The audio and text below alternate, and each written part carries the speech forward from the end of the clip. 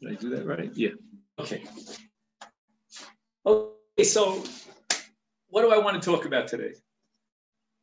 I want to talk about the Omer, but there are many different dimensions of the Omer. First of all, I'm going to say things that are very simple because I'm not going to assume that everybody knows everything. The Omer was a korban that was brought in the Beit HaMikdash, and it was a korban mincha, and it was brought on the 16th of Nisan, as the Torah calls it, Mimachras HaShabbos, the day after Shabbos. And exactly. And here we have a tremendous debate between the Tukim and the Prushim, but that itself is an hour-long discussion. Yeah. So we're going to focus now on the Prushim. We'll leave out the Tukim. They'll claim that we owe them one. But for us, it's the 16th, the day after Shabbos. So we're going to try to understand why the Torah, instead of being more explicit and being clear and call this day after the beginning of Pesach, it used that very ambiguous term that led to this debate. And it called it the day after Pesach. Why is Pesach called Shabbos in this context? Okay, that's not the main point of that discussion, but we'll try to get back to that as well. I have a question. If it's a korban mincha, why do we own it at Marathon? I'll tell you what it is. On the page that I gave you, you'll see that the Gemara tells. Oh, you didn't get that page? Okay. Do we have one more copy here? Okay. Yeah.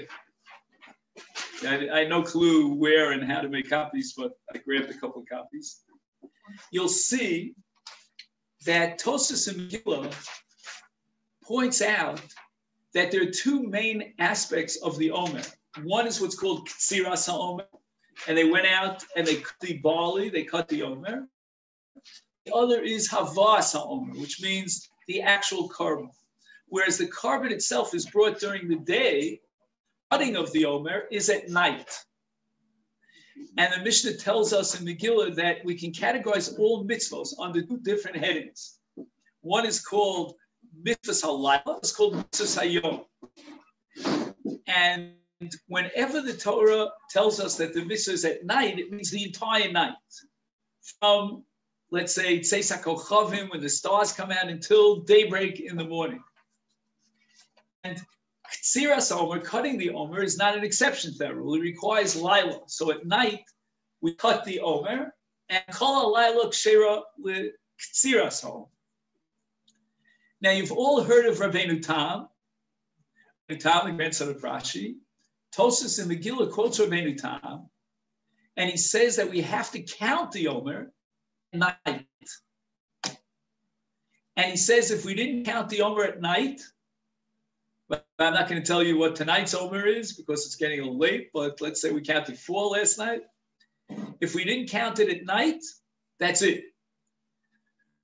We've messed up. And apparently Rabbeinu Tam understood that the mitzvah of Sfiras Omer, of counting the Omer, is related to Ktsiras Omer, to cutting the Omer, to the harvesting of the Omer, not to the bringing of the Omer. Now the Rambam paskins that if he didn't count at night, he can count during the day. And the Rambam in Hilchas Tmidim Umusafim writes that since the entire day is appropriate for counting the Omer, we're going to start at the earliest possible moment. Now in Halacha, when is the earliest possible moment of any Yud day? At night. Because Hayom Holech Achar Halayla. So that in the Jewish calendar, the day follows the night. So therefore, the Rambam wants to count the entire day, and therefore you start at night. But the Rambam says if you didn't count at night, count during the day. Apparently, the Rambam is of the opinion that the mitzvah of counting the Omer is not dependent and not limited by Ktsiras HaOmer, but it applies to the entire general michlol that we call the whole mitzvah of Omer, which is comprised of 2 parts: the bringing the harvesting of the Omer and the bringing of the Omer. So therefore, both night and day are included in this mitzvah. Okay, so I say that by way of introduction to answer your question. And again, night, according to Rabbeinu Tam, is critical. Night, according to the Rambam, is only the best time to perform the mitzvah in a perfect way, meaning that you want to get the entire day included in your counting.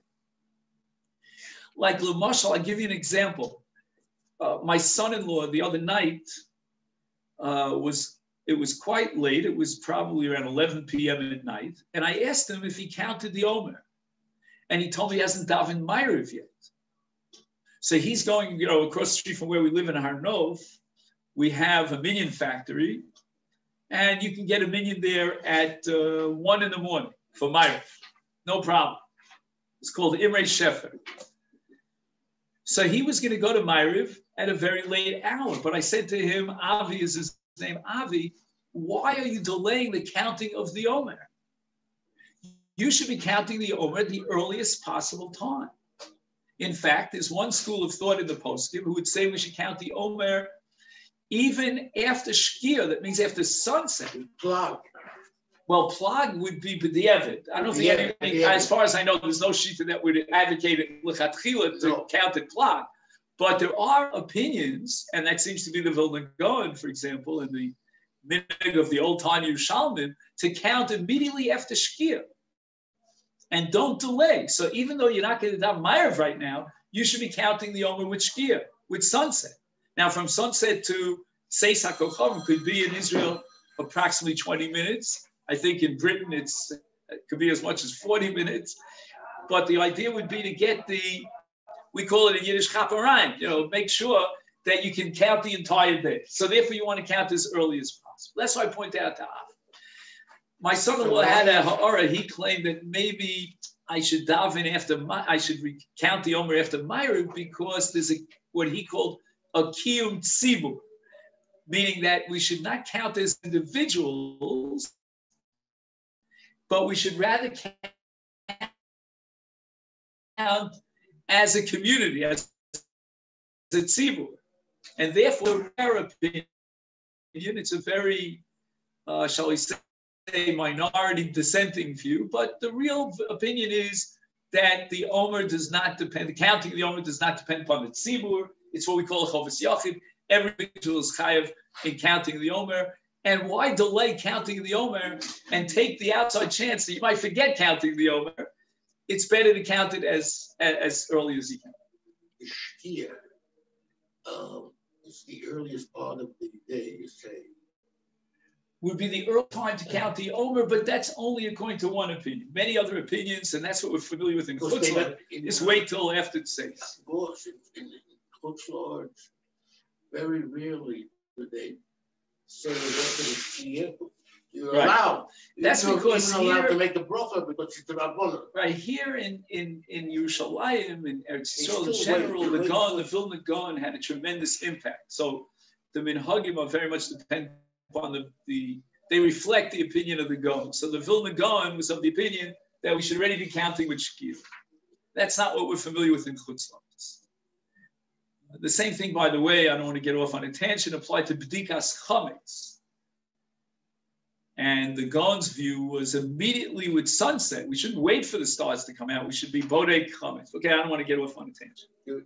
So look, what I want. Even bring it raw. That I don't know. But let's not get sidetracked because I want to tell you how we can structure our time. If I'm not mistaken, Benji, we have until what, about 6:30? 6:20, until 6:30. Till 6:20. Great. So we have until 6:20. So here's what I'd like to do. I want to divide up our time into the following three parts. One part is, could we bring the Omer today? Okay, that's pretty revolutionary. I don't know if anyone here advocates that we should bring the Omer today, but I want to present to you one school of thought that dates back at least 160 years ago and possibly even 8 centuries ago. Okay, so that's one aspect of what I want to talk to you about. And that's why I think we may have titled the Shia tonight, Bring the Omer Today, or something along that. The second part of our discussion tonight will be to try to understand what happens in a case where I skipped a day. Okay, can I continue counting with a bracha, without a bracha? And that's the second.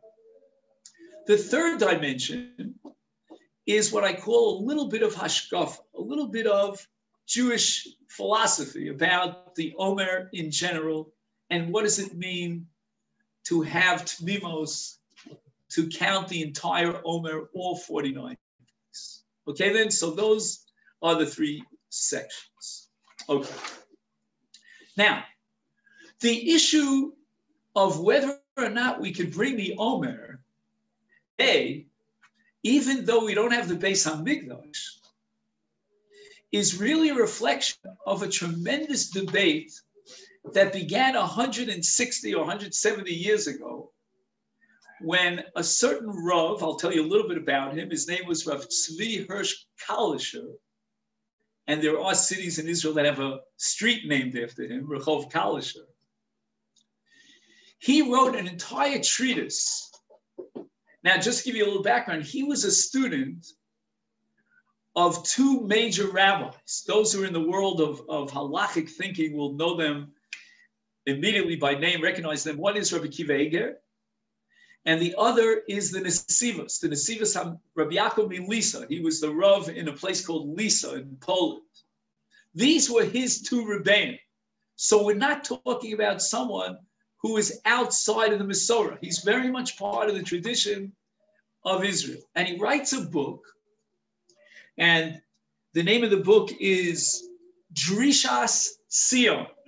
Right, the Gemara says in a number of places that we should be Doresh Sion, which means that Yeshayahu Hanavi tells us we should think about Sion.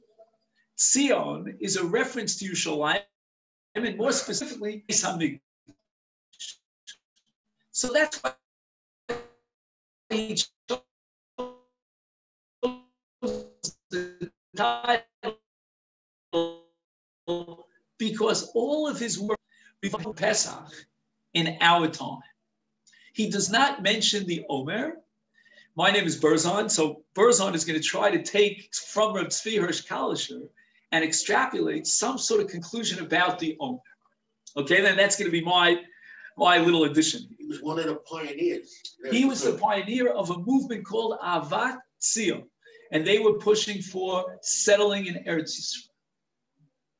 Now, this work has within it an exchange of letters between him and his Rebbe, Rabbi Akiva Eger, about whether or not we could bring the Korban Pesach in our time. Does that mean that we could set up a Mizbeach and we could ask a Kohen to shech the Korban and do what's called the Zrika? But we need the critical point to Zorik the Dam, sprinkle the blood on the Mizbeach, and we have the Korban Pesach.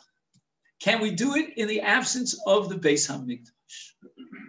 So he has an amazing chiddush, certain Gemara in Masechta Megillah. The Gemara tells us about a certain individual. I'll mention his name. His name is Chanyo. Oh, here it is. Now, this fellow Chanyo was in Egypt. And at the time of Chanyo, there was no Beis HaMikdash. The first Mikdash had already been destroyed. And Chanyo got permission from the local authorities in Egypt to set up a house, which is called Beis Chanyo. And in this house, he brought karbanos.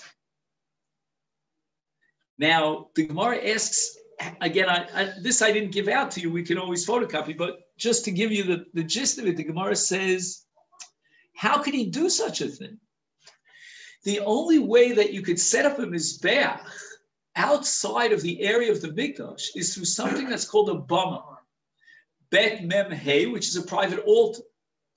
Now the question is, in the absence of the Beis HaMikdash, do I have a right? Is it permissible to set up a personal altar in my own backyard? In this case, Chanyo set up his own house, a structure.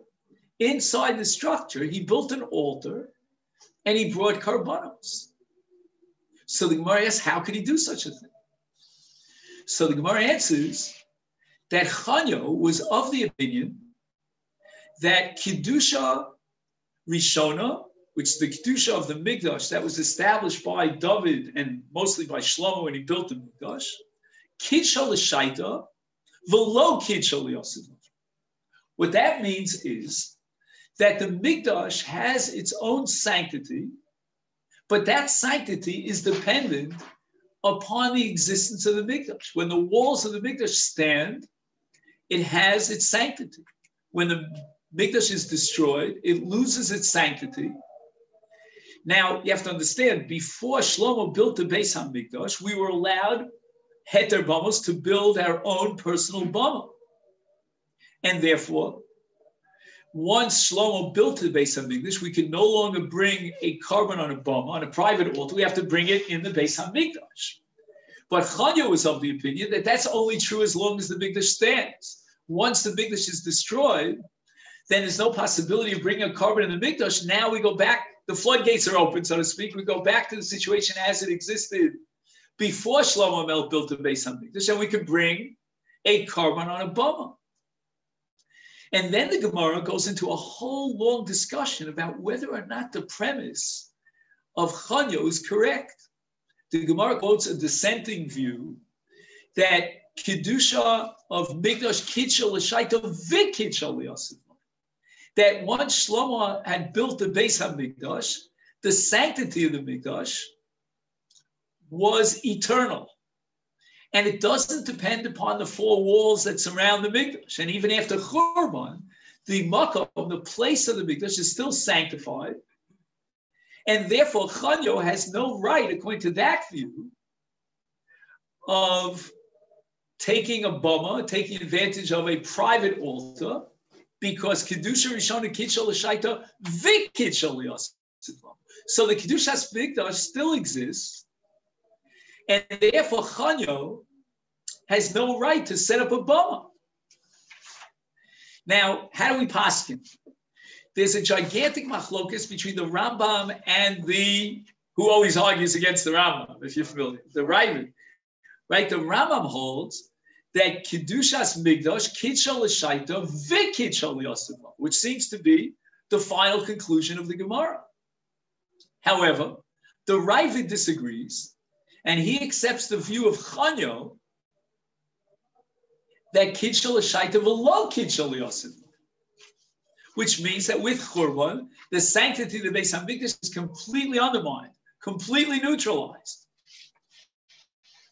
So Rav Kalisher in his book wants to suggest that maybe we could bring karbanos, like the Karban Pesach, in our time, because we're going to paskin like the Ravid against the Rambam. And the Ravid holds that we paskin that Kedusha Rishona Kidsha L'Shaita v'lo Kidsha L'Yosef. So that with Churban, the Kedusha Beis HaMikdash is completely undermined, completely neutralized. Hence, we can bring a carbon anywhere we want on a bama. Imagine every single person is going to set up his own bama and bring a carbon Pesach. Sounds like the Shomronim, if you know what I'm talking about. In any event, so that was Rav Tzvi Hirsch Kalish's first suggestion. Whoa. He got it over the head for that. And the one who took very strong opposition to him was none other than Rabbi Yitzchak HaKohen Kook, Rabbi Avram Yitzchak HaKohen Kook, who you may know was the first chief rabbi of Palestine. And he wrote extensively to prove that we accept the Rambam Shita against the Ravid, which means that we hold, halacha l'maisa, that Kidsha L'Shaita V'Kidsha L'Yosef. And therefore, there's no room for building a bama. We don't have a heter bama, so we're not permitted to set up our own private altar, because Kidsha L'Shaita V'Kidsha L'Yosef Lavo, and that's how we pass like the Ram. And Rav Kook spends endless amount of pages to try to prove that. We don't accept the Ravid sheet. So Rav Kalisher came back and he said, wait a minute, there's good news. Why is there good news? Because if we accept the Rambam's view that Kidsha L'Shaita V'Kidsha L'Yosef Lavo, that means that even after Churban, the Makom HaMikdash, the place for the Beis HaMikdash, still has sanctity, which means that I cannot set up my own bama, my own personal altar, but what I can do is I can set up a Mizbeach in the Makom HaMikdash. And that's where I'm going to bring the carbon. we don't have a mikdash. It doesn't matter because we're paskening that kedusha, kidsha l'shaita v'kidsha l'aslo. So even after churban, after destruction, the place is still sanctified. I'll set up a mizbeach, and then I'll bring the korban pesach. Oh. So we'll get to that in just a minute. But before we get to the question of tumah, let's just let this sink in. Tosfos in Masechta Megillah quotes Rabbeinu Chaim HaKohen. Rabbi Chaim HaKohen is a very rarely quoted Baal Tosfos. He has a lot of revolutionary ideas in many different areas of halacha. Here too, it's preaching. Tosfos says, in the name of Rabbi Chaim Cohen, that if I hold, according to the man the Omer, lo kitchel yasud lavo, then we cannot be makriv on the mizbeach, even, no, I'm sorry, because yasud lavo, we cannot be makriv on the mizbeach because the place has no sanctity. And he writes, Rav Chaim Cohen, quoted by Tosfos, Li achar achurban pakala kidushas beis hamikdash. So the sanctity of the beis hamikdash is completely gone. And Tosfos says that kitcha rishona v'kitcha liyasilov, according to that opinion, he says, makam hamizbeach, b'makam hamizbeach li achar shenechrav muter lahakriv. So it is the following. In light of Reb Chaim Cohen, we come to the conclusion that we can be makriv karbanos in the place where the mizbeach stood. And the reason for that is because kedusha rishona kitcha l'shaita v'kitcha l'osid lo. So in other words, this would satisfy the opinion of Rav Kook, because again, as I told you, Rav Kook said, we paskin kitcha l'shaita v'kitcha l'osid lo. So we cannot be makriv on a bama in our personal backyard, even though I got a beautiful porch here. It would be a great place here in this hotel to be makriv a korban. But we could be makriv as we set up a mizbeach. So therefore, Rav Kalisher, in his reformulation, he says, okay, we're not going to bring the korban pesach in our own personal private altar, but we'll set up an altar, a mizbeach, exactly where the mizbeach stood at the time of the mikdash. And we're holding now that kitcha l'shaita v'kitcha liyasid lo, which means that the area of the mikdash was sanctified eternally, even if we don't have the actual physical structure and it was destroyed, but the sanctity is still there. And therefore we can set up a mizbeach and bring the korban pesach. And in the letter that he wrote to Rabbi Akiva Eiger made 2 points. Point number one is that we're all tmeim. If the sanctity of the mikdash still exists, because kitcha l'shaita v'kitcha liyasid lavo, we are all tmei. Oh, excellent. We're all tmei mason, and therefore we can't go into that place. How can we set up a mizbeach? So mikvah will work for most tumas. For example, tumas zav. If a person is a zav or a tumas sheretz, he came in contact with a dead lizard of some sort, then in a finami, he could jump into mikvah, and that would be fine. But the problem is that if he came in contact with a dead body, or for example, he came in contact with someone else who came in contact, or he was in an olam mess, or he went to a funeral, etc., then with regard to tumas mess, we need efer para duma. We need azoya on the 3rd and the 7th day. So we never be matar ourselves from tumas mess without the para duma. So this was the first objection of Rabbi Akiva. The second objection was, we need a Kohen. That's very fascinating because it could be that according to the Ravid and Chanyo that we spoke about before, the kitchel shaita v'lo kitchel yasid lo, which means there might be a heter bama, then it could be we don't Kohen on a bama. I mean, that's a sugya at the end of Zvachim. I mean, you'd have to ask a genius in Kachim about that. But we're not going with that shita. We're going with the shita that kitchel l'shaita v'kitchel yasid lo, which means that we bring a korban on a mizbeach in a place that's sanctified, in the Beis HaMikdash itself, even though Mikdash is not standing. So here we need a Kohen. Says Rabbi Akiva Eiger, who's willing to say I'm a Kohen? And Rabbi Akiva claims that for this you need what's called a kohen miyuchas.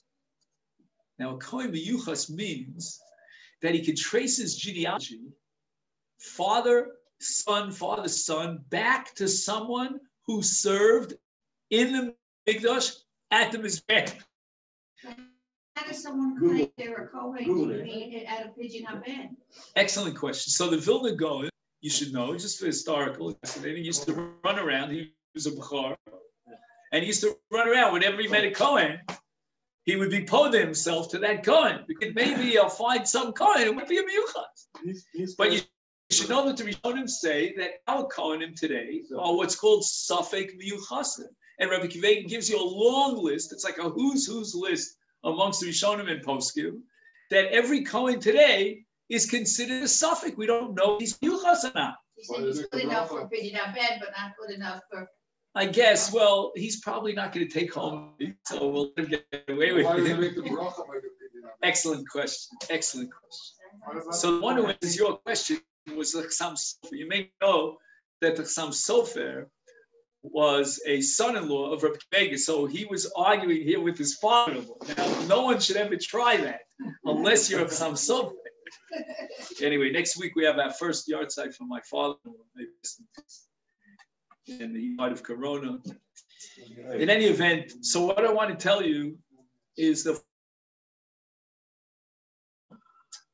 that the Chassam Sofer, that this whole business, that you find sources in Rishonim and Poskim, that we don't have a Kohen Miyuchas in our day, he says all just a chumrah. It's a super duper strict pious application of an abstract halacha. He says according to halacha, we have what's called a chazaka. Chazaka tells me that unless I know otherwise, I can assume a person has what's called a cheskes kashrus. Every Kohen says some sofer as a cheskes kashrus, that he's a Kohen kosher. We have no reason to take a Kohen and suspect that he's not a Kohen kosher. And says the Chassam Sofer, if you're going to object to Rav Tzvi Hirsch Kalisher and his recommendation of bringing carbon today, then find another reason. Don't blame it on the fact that we're Kohen Miyuchas. And here he writes another two problems. He raises two issues. One is big day kahuna. You know that a Kohen, in order to serve and bring a carbon, has to have big day kahuna. Amongst the big day kahuna, you have to know a lot more than we know. You have to know about the Avneit and what it was made of. But there are two elements in Big Day Kahuna that we cannot identify today. One is called Tcheles, because Rashi says the Tcheles in Big Day Kahuna, like the Tcheles in Tzitzis, have to come from Chilazon. We don't have a Masorah on Chilazon. And number two, one of the dyes, DYE, is called Argaman, and we don't know what Argaman is. So therefore, the Chassam Sofer raises the problem of Big Day Kahuna. How can we bring a carbon in our time when we don't have the wherewithal of Big Day Kahuna? So the poskim, now you have to understand, a contemporary of Rav Tzvi Hirsch Kalisher was Ellinger. Now, you may not be familiar with the name, the Aruch LaNer. Excellent. The Aruch LaNer wrote a book called the Binyan Sion. And the first four tshuvas of Binyan Sion are all an analysis of this debate between Rav Tzvi Hirsch Kalisher and Rabbi Akiva Eiger and those who opposed to him about bringing karbonos bisman hazeh. And he comes to the conclusion that one or two things are possible. Either we can identify Tcheles and Argaman, or if not, that's not Likuva, and it's not absolutely critical. Now, I would add the following comment to my own listening. Just by show of hands, the men here, how many of you wear tcheles? Or one person? Okay. Now, my Rebbe was Rav Soloveitchik. He was not into tcheles. Yeah, there are plenty of good Jews who wear tcheles. You have no problem. You're in good company. But those who don't wear tcheles, it's probably because we're too conservative.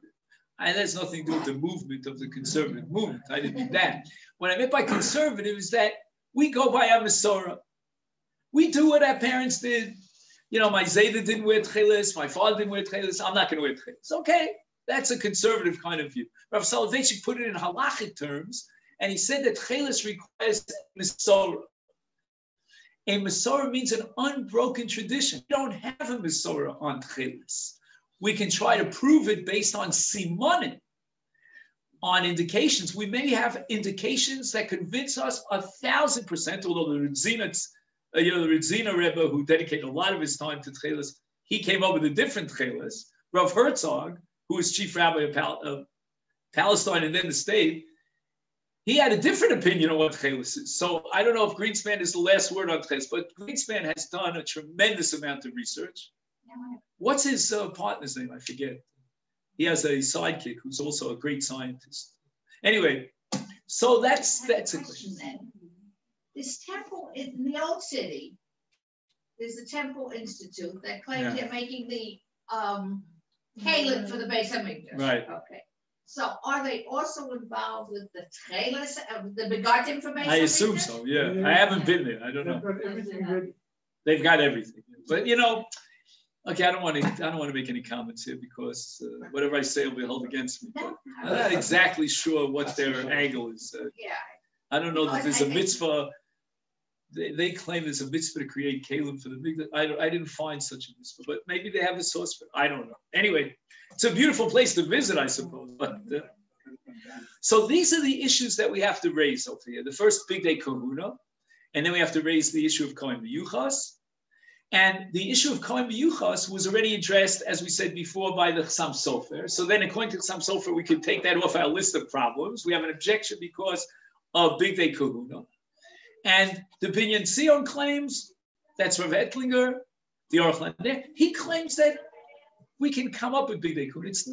It's not an issue. Even if we're not 100% sure, we can certainly be makar of the karban based on big day kahuna. Another issue, however, and this becomes very relevant to my jump because I want to apply a list to the karban minchas Omer, is the issue of shkolim. I don't know how many people are into Daf Yomi.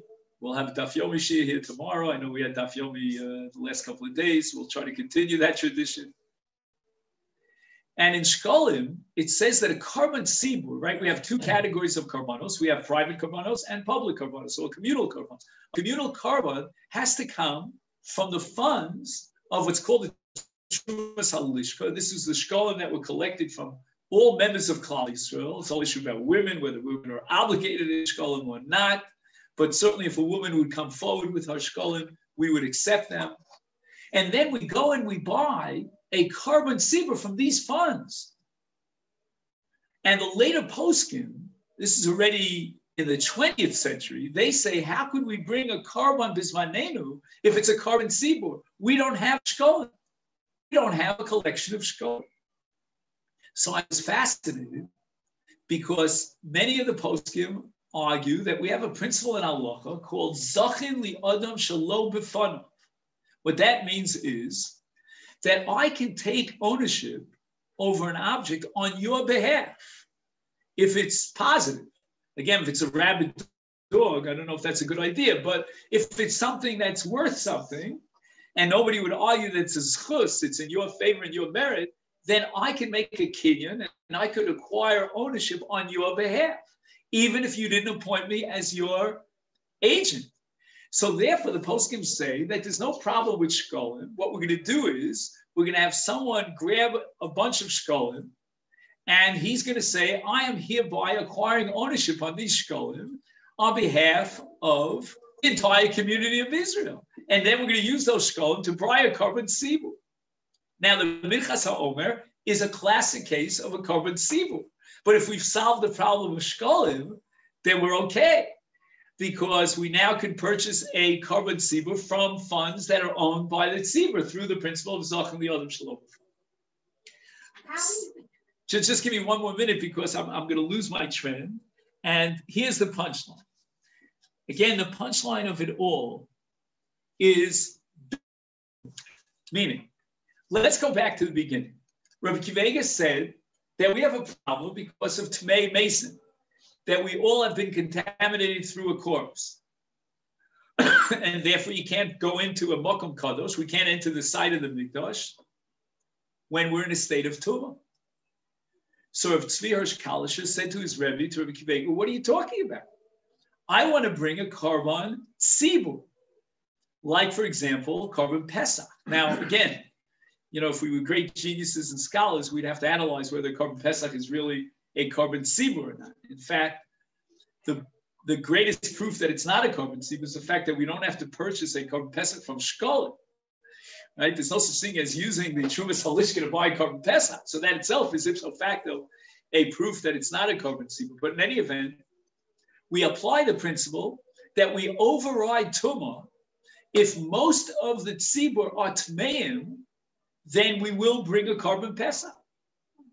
In fact, that principle applies not just to Karban Pesach, but to any Karban Tzibur, including the Minchas HaOmer.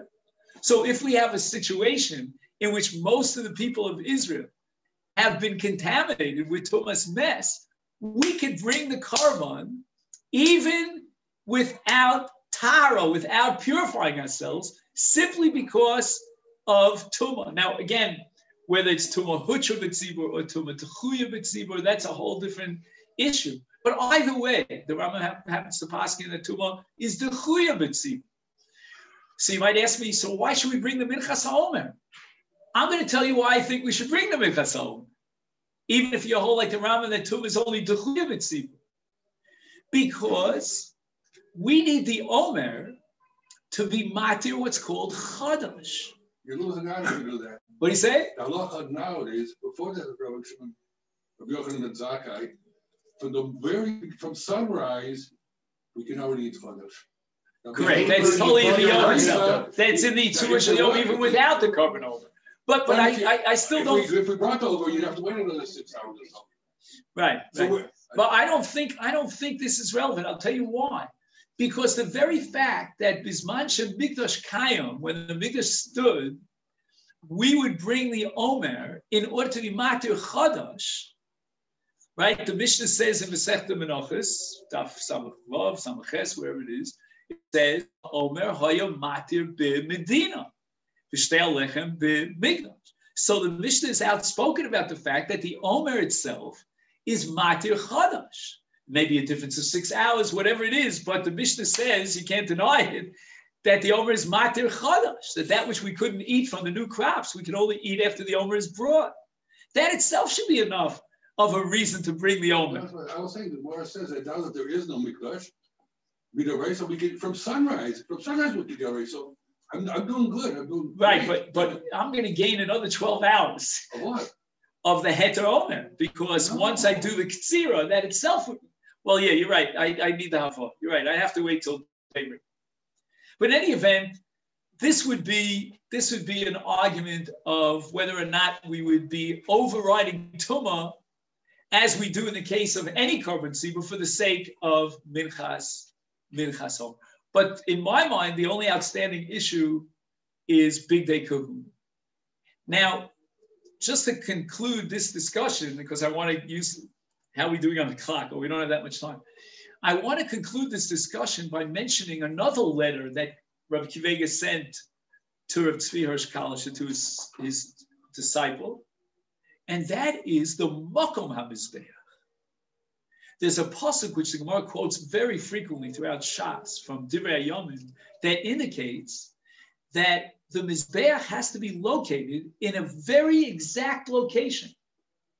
And Rabbi Kivega says that we have different shitos about what the Amma is, right? The Amma is a measurement. So when we measure different areas, west and east and north and south, to figure out exactly where the location of the Mizbeach is, who's going to tell us exactly where the Mizbeach is located?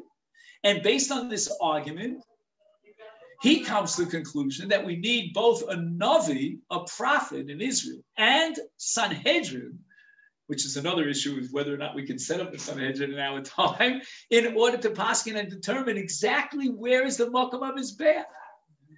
And this, as a result of this letter of Rabbi Kivega, an entire literature mushrooms around the question of what is an Amma? Can we know what an Amma is? Now, for those of you who may know, there's a gigantic debate between Reb Chaim Noah and the Chazon Ish, exactly what an Omer is. And the question is, can we establish a tradition, let's say, for example, like Reb Chaim Noah against the Chazon Ish, and decide what the Omer is? And then since we know where the Kodesh Kodashim is, by the way, how do we know where the Kodesh Kodashim is today? Because we have the Evan HaShasiyah. I mean, unfortunately, we don't have it yet, but they have it. But the Evan HaShasiyah is there. So we know exactly where the Avodas Kohen Gadol was on Yom Kippur, on the holiest days. And from that area, we can determine exactly where the Mizbeach is. So there's a whole slew of poskim, and I would say even the majority view that we can figure out today where to put the Mizbeach.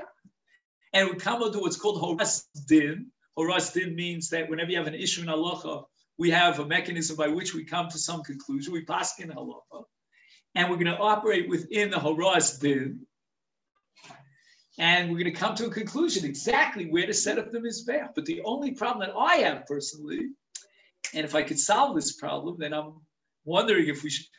By the way, do we have anyone here who has a little bit of a Belzer background? My wife is a Belzer. Direct.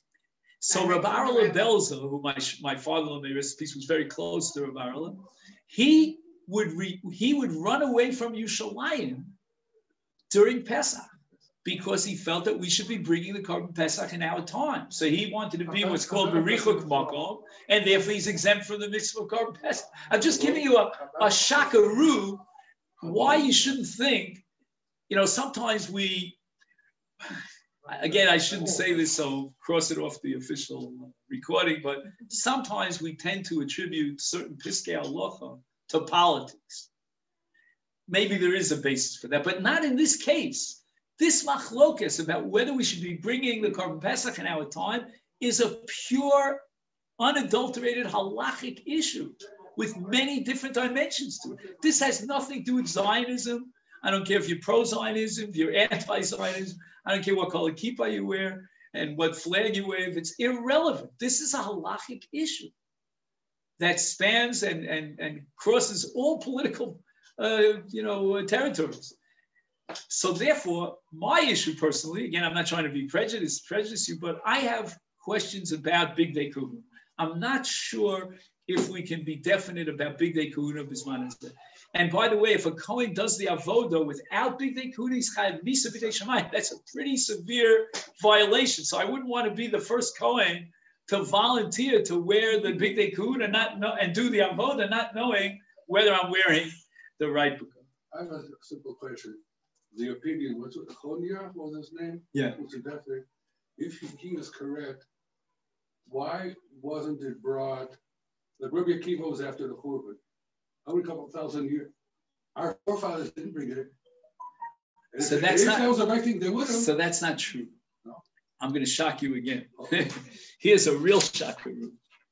You know that 5 centuries ago, we had a brilliant fellow by the name, we know him as the Yavitz or Yaakov Emden. Okay, that's a very interesting historical period of time in his relationship with Rav Yonasan Eibishitz. But in any event, Rav Yaakov Emden, not only that, but even the Ratz Chayas, who was a younger contemporary, so we're going back 500 years, he writes that the Gemara in Pesachim tells us that Rama Gamliel brought the Korban Pesach. In fact, there are many halachas of Korban Pesach that we derive from Rab Gamliel. Rab Gamliel actually lived after the Churban, and yet he brought the Korban Pesach. Furthermore, Rab Yehuda ben Beseira, the Gemara says, brought a Korban Pesach. He too was after the Churban Habayis. But here's the most radical thing. Where did they do it? They did it in the Mokom HaMikdash, in the Mizbeach. And I'll tell you something else. This is also way out. One of the Balei HaTosfos, he lived 7 centuries ago in the 1300s. His name is Rabbi Yechiel MiParis. And his Talmud was named Farchi. If you know any Syrians, any Chalabim by the name of Farchi, they no doubt descend from the Kaftor V'Ferach. That was his magnum opus. So he writes about his Rebbe, Rabbi Yechiel MiParis, that Rabbi Yechiel MiParis had packed his bags to go to Yerushalayim to bring the Korban Pesach in the year 1360. This is after the Churban. I don't have to tell you, right? And he says that he's not sure exactly why at the end of the day, Rabbeinu Yechiel didn't actually bring the Korban Pesach. He indicates in his writings, if we have time, we go through them inside, that there was a certain tirda. Tirda means that he was preoccupied. Something went wrong. This is not long after the Crusades. 24 60, what was it? The truckloads, in Paris. You remember that? We have right. We have the Kina on Tisha B'Av of what's the name of the Kina? Okay, it'll come back to me. Anyway, bottom line is Shali Sufa Base. Excellent, Shali Sufa Base. Thank you so much. Shali Sufa Base. Yeah. Now, the Kafta V'Ferach, and with this I want to conclude because we don't have much time, and I want to add a few other things on a different topic. The Kafta V'Ferach writes that although his Rebbe was on the way to bring the Korban Pesach, he says that I also, just 1 second, I wanted to read his language to you, if I can find it here, just 1 second.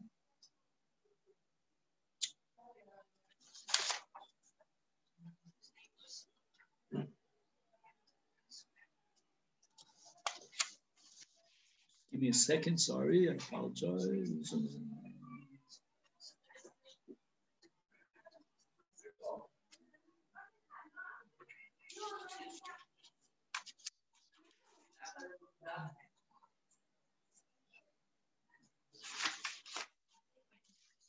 I don't want to misquote him. Oh.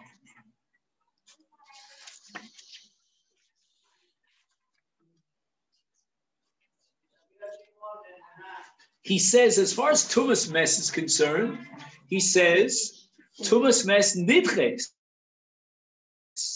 He has no problem. That's not his issue. However, he says, you know what bothers my mind? He's not sure about Kohen Miyuchas.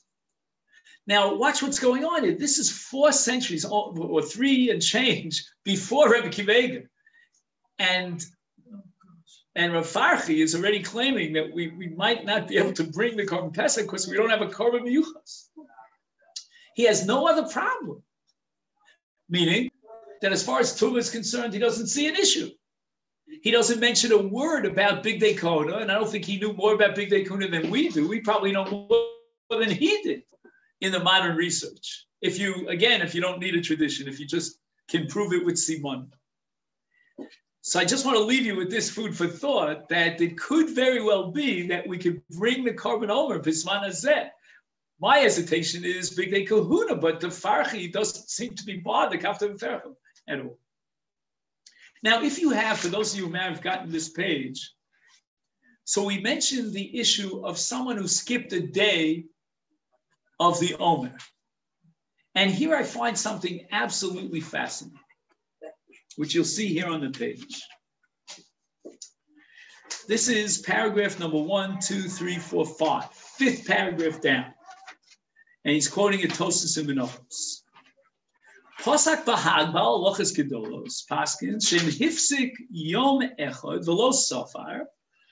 He missed a day and he didn't count it. Shuv eno sofer.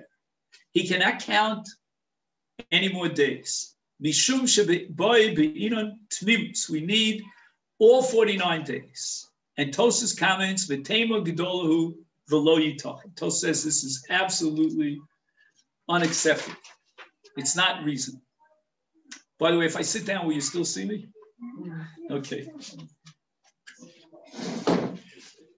Now, the simple interpretation, classic, if you would stop any yeshiva book and ask him, what's this all about? I skipped a day of the Omer. Can I continue counting or not? He will tell you the following. And he's quoting the Sefer Chinuch, also from the Rishonim. Then it all depends. Are there 49 independent mitzvahs and every day is a separate mitzvah? Or is there one mitzvah to count 49 days? You're all familiar with that. That's pretty classic. My Rebbe Rav Soloveitchik said no. He said, Everybody agrees that every day of the Omer is a separate independent day, and every day generates a chiyuv of counting the Omer. And the proof of the pudding, I would add in a footnote, my own add, is that we make a bracha on every day. So why then would the Bahag say that if I missed a day, that's it?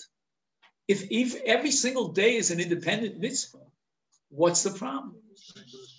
So Rav Soloveitchik said the following, that the definition of sphira, of counting, requires continuity. For example, let's say tonight was the fourth day of the Omer. It's not, right? But if I didn't count yesterday as the third day of the Omer, I went from 2 to 4 and I skipped a day, then what do you mean it's the fourth day of the Omer? You never told me, you never counted the third day of the Omer. So B'Ezer Hashem, I found an ancient manuscript that was published of the Sefer Achinuch. And it has certain texts that we don't have in the Sefer Achinuch.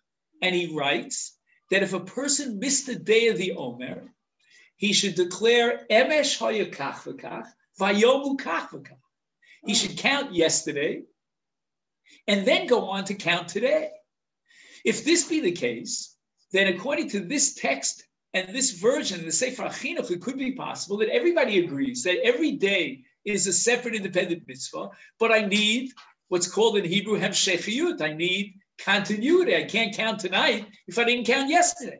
Comes along the Sefer Achinuch to explain the sheet of Tosfos. Tosfos says, V'tema v'lo yitachin, that we should be able to continue counting despite the fact that we missed a day. And he says, yeah, you'll count yesterday. Now, I don't know what he would say if I only woke up on the 49th day. Can I count the first 48? I don't know. How far? Can I count 2 days that I missed? I don't know. But certainly if I missed one day, I can count yesterday. So if I were to play checkers and I miss every other day, I could still be on the board because I would say that yesterday was so-and-so and today was so-and-so. So now we have a whole new machlokas, a whole new perspective on what the debate is all about. Everybody agrees there was never an issue that there are 49 separate independent mitzvahs, but what is the mitzvah? That mitzvah is dependent upon the continuity. So now the question is the following, and with this we'll conclude. If you take a look at the top of your page 1, so to speak, you'll see the following. Tosfos quotes Rabbeinu Tam. Rabbeinu Tam says if you didn't count at night, that's it. You can't count during the day.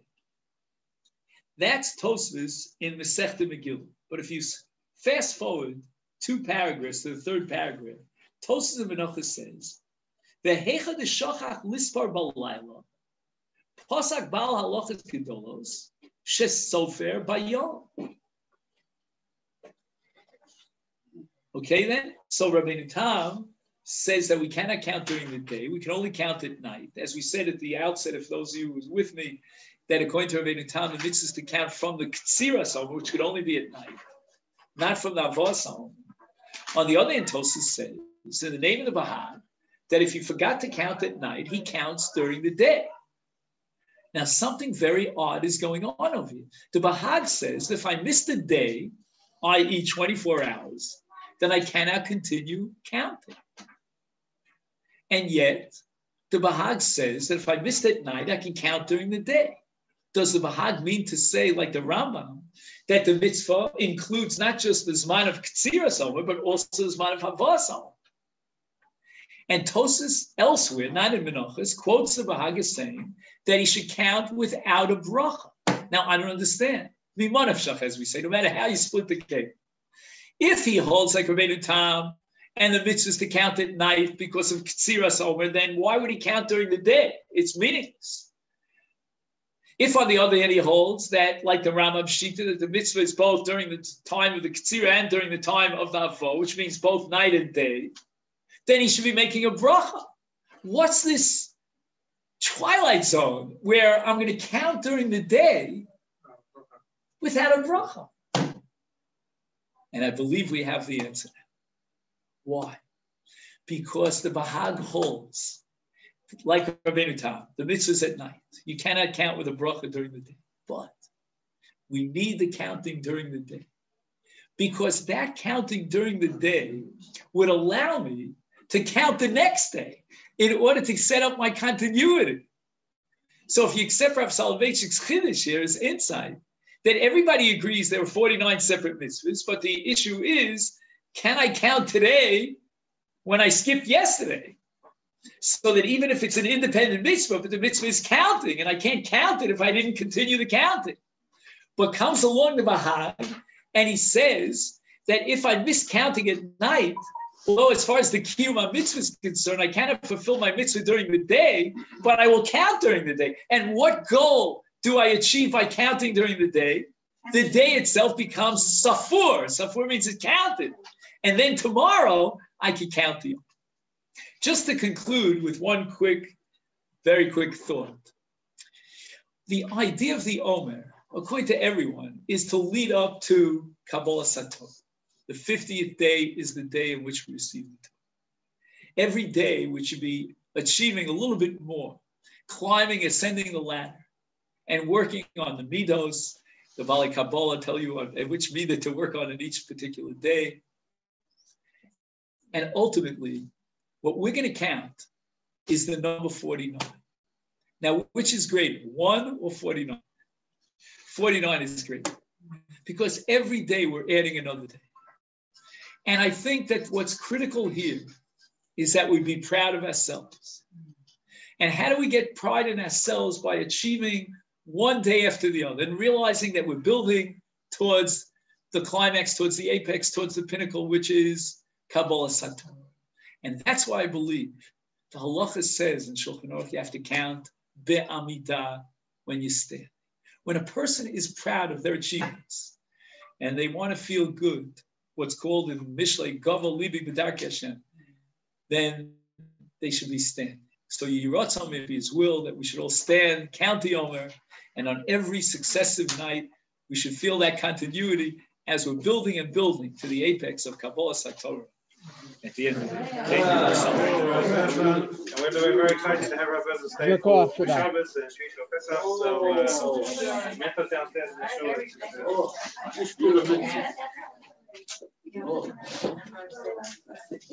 Just some here on this again.